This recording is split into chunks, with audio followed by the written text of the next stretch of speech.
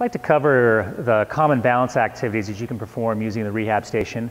We're going to start with what we call level 1 balance activities, which are really balance activities that involve just staying in a static position, assuming good alignment, and maintaining that posture and your balance under different environmental conditions, as well as different positions of the feet. So commonly what we'll do is, first of all, just go ahead and let's look at your posture here and see how well you're standing. So right now that looks like you're doing a pretty good job and not having any real challenges to your balance.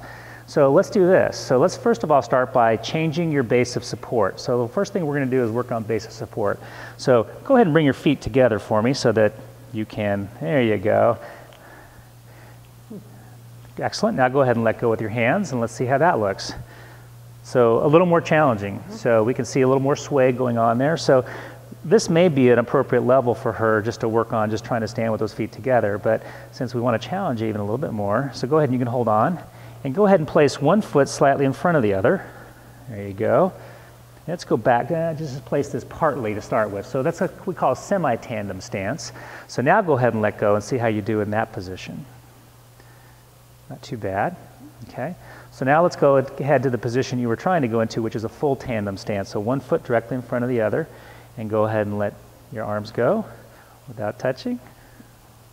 So good. So that's very challenging for her, but she can at least attempt to perform this. So we could spend some time working on this position with your feet, and we could alternate and go with the other foot in front of the other position, so having your left foot forward. But that's okay. We don't need to do that now.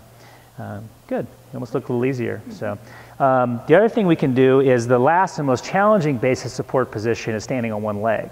So I'll let you hold on for a moment, and then try to lift one leg. And then let go and keep that position.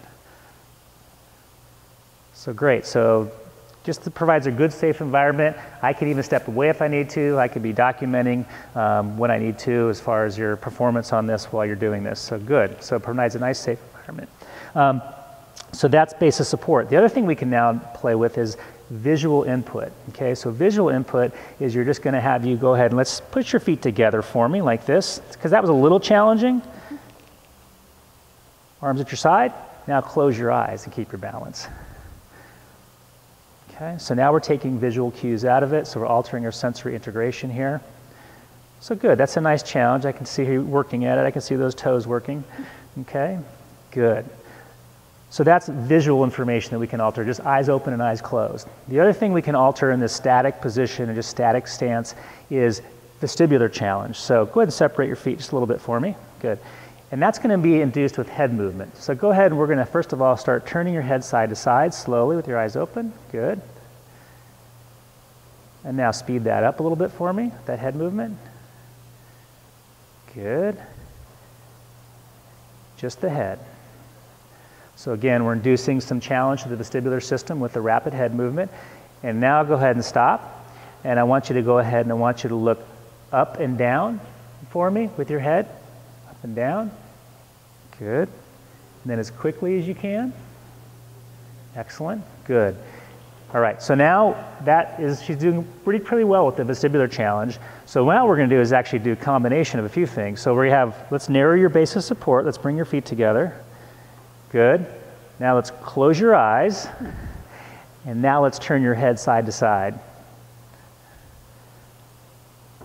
So good, excellent. So this was a nice challenge for her to try to work on her balance, combining the different aspects of this. One last thing we can alter as well is not only base of support, but the support surface she's standing on. So if we have to, we can add something like a piece of foam. So we're going to go ahead and place this down below, and you can step up onto that.